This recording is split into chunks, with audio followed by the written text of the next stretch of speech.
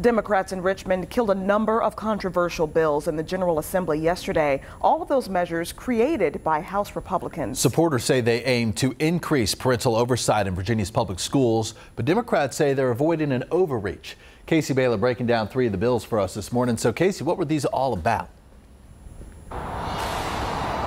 Well, Dan, state Republicans criticized Democrats for killing bills related to book censorship and parent involvement in schools. Now, one of those bills killed in the Senate would have required schools to notify parents and allow them to opt their children out of presentations or performances by outside groups. The other bill would mandate parental involvement in forming library policies. And Virginia Beach Delegate Tim Anderson sponsored a bill requiring explicit content in school libraries to be electronically cataloged. This bill would also let parents restrict their child's access to it.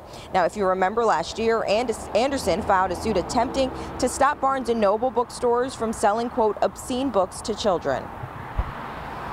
It's prolific. It's statewide. It's not a Virginia Beach problem. It's not a Chesapeake problem. It's not a Portsmouth problem. It is a statewide problem where librarians across the state have failed to protect children from materials that are not appropriate for them.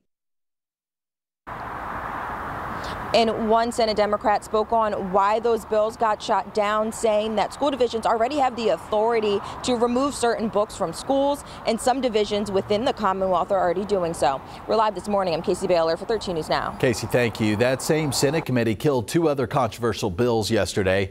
These two would have impacted transgender students. The first would have required student athletes to play sports based on their biological sex. The other bill would have required school staff to tell parents that their child identifies as a different gender at school. Critics say the measures would have hurt kids already at risk.